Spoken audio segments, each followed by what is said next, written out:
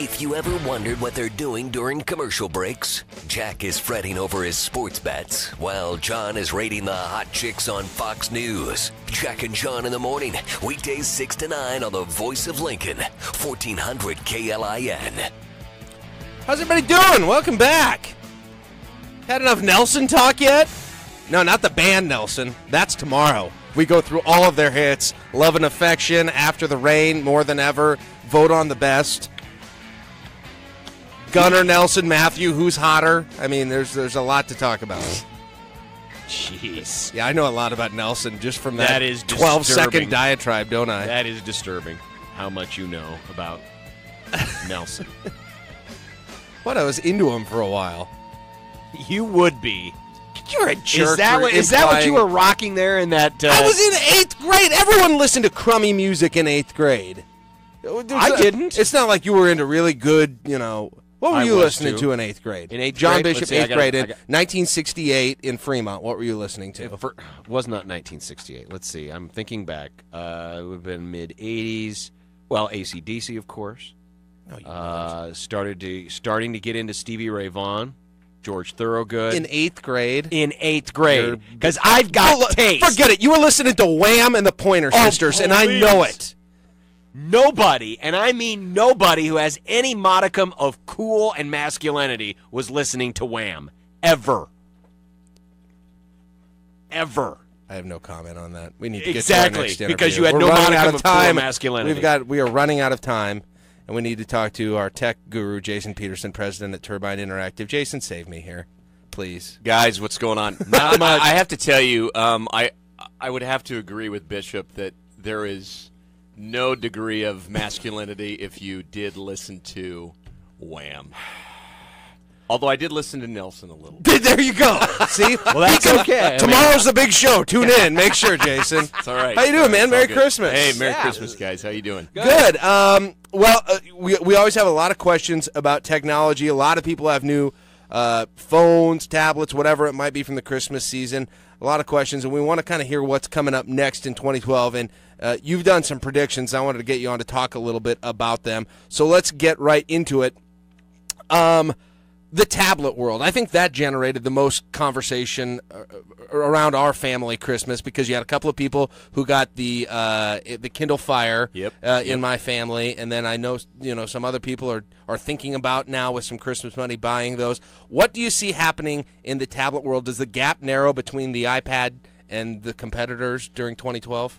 It's a great question. I would say that the stat I read was this Christmas 30% of all tech gadgets purchased were tablets. Really? 30%? 30%. I mean, give us some historical perspective. How does that rival with maybe some other years and other gadgets that were really hot? I would say I don't have any numbers in front of me, right. but as far as, from a perspective, I mean, this is consistent with the PC revolution, but it's much more in the front of your typical consumer. Case in point, you got a lot of baby boomers that are buying this. Both my in-laws, one got a Fire, one got the Nook. Okay, so a lot of it has to do, and this is what I keep telling people: is this is the day and age of content. I mean, you guys are a content-generated station, so people want to consume content in a convenient fashion. So that's part of the reason why this whole tablet thing is taking off. But to your point, I mean, I think that the big one of my predictions is, for a lot of us that clearly browse the internet and use the internet, sites are going to have to get their moxie on and figure out how to support and make it look good on a tablet. Right. So that's one of the things, a prediction I have is as this tablet usage goes way up and more people are using the smartphones, you're going to have to start as a company making it easier to make that experience better. Isn't that already happening to some degree, I guess, with phones and mobile sites over the last few years where companies have had to be thinking about it? Or you think it'll be more defined this year than it has? I think it's more defined this year. I mean, you'd be amazed. In all the sites that we design, I would say probably less than 1 out of every 10 are willing to invest in that. But now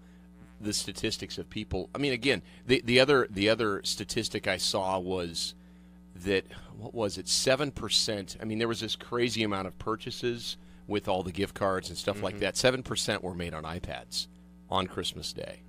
So you can't ignore it. Yeah. No. So that's kind of part of it is I think that it's evolving the way we experience. So I think you're right. I think it's, to me, this is, I mean, last year was, I think the iPad was getting the majority of the press and stuff. I think it's going to really beef up even more this year. I think you're going to see this be more mass adoption year as far as everybody getting a tablet. Jason, you mentioned designing websites, and I realize it may be a very narrow question because not everyone out there is interested in designing a website, but small businesses or people that want to get online, make their products available online. Yep. How difficult is it now? Because you've got the traditional website that goes on your traditional computer. You've got the mobile sites that fit these smartphones. Now you've got to try to fit a tablet. Is there something out there that can be easily integrated so that you can design one and it'll take care of all three? And the short answer is yes, if you design it the right way. So I tell people it's kind of like skinning it. So at the end of the day, if you have a site where your content is kind of in its own repository, you can put different skins to make it look correctly on different sizes. So that's the key. If you don't design it that way, then you're making 3 sites, and that's just stupid. But, I mean, even the other thing that's emerged, and this is kind of off tangent, is you've seen some e-commerce sites now support inside of Facebook. So now you can do e-commerce inside of Facebook as well. Wow. So a lot of it is just making smart decisions. There's like umpteen million ways to build a website. You just got to make sure you pick the right technology so that it scales. I mean, that's the challenge for a lot of business owners is where can I get the most bang for my buck? Jason Peterson, our guest from Turbine Interactive, our tech guru. Before we get off tablets, I do want to talk about the market, though. Yes. I remember we talked about a month ago. You thought the Kindle Fire was probably the biggest competitor the iPad has. Do you still see it that way going into 2012? I think that right now Amazon is still positioned. I mean, they have not released their numbers, but it's sick. It has been widely adopted. It's been tremendously successful. It's $200. It's $200, guys. It's half the price of the iPad. I mean, it's a loss leader. I mean, at the end of the day, Amazon's betting on all the content they're going to sell. That's what they're doing, and it's a smart strategy. I mean, Amazon is they've lived in the virtual world for this entire time of the internet. So I think that right now, because Microsoft is kind of poking around, and it's good grief. I've read that they're not even going to have any sort of like new tablet technology for another year. So they're going to be very late to the game. It's kind of like the Windows phones. They've really struggled. They're a decent product, but there's not a lot of adoption. My other prediction, this is off tangent, is I think BlackBerry is going to get acquired. I don't think BlackBerry is going to stick around as a isolated. The guys that are running that company up in Canada, man, they are just driving that sucker into the ground.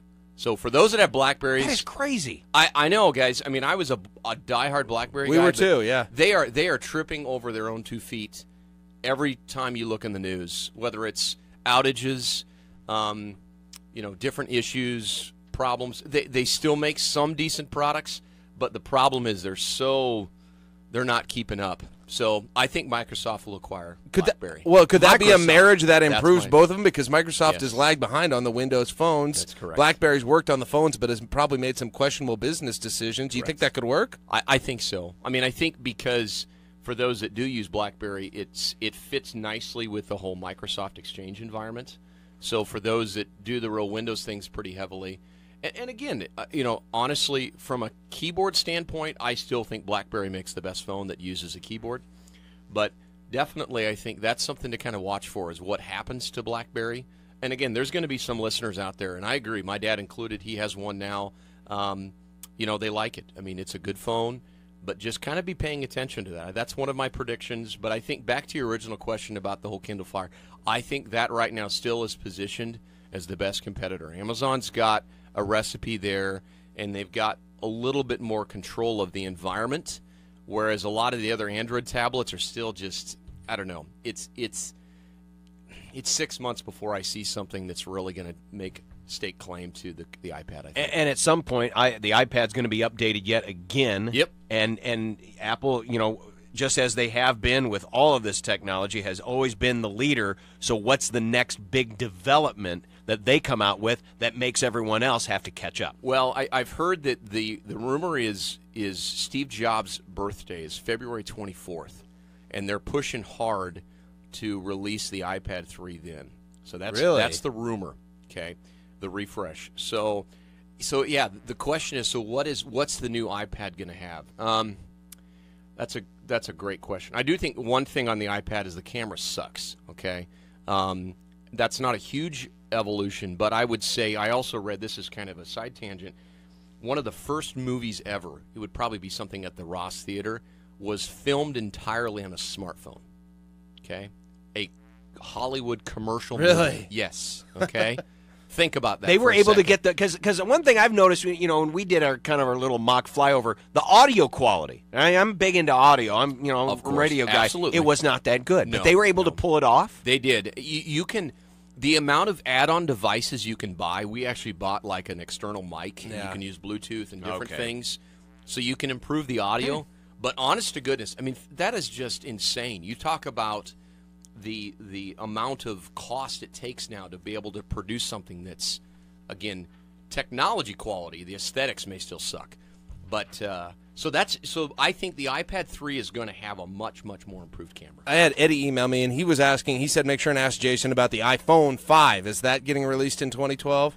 Yes, absolutely. That's honestly, guys, what I'm holding out for. I think the whole Surrey technology, although it initially I thought it was kind of quirky and silly, here's the thing that is interesting about it is because of the way it was developed, there is some serious competition, to the way people are searching for content, and that's a competitive advantage over Google.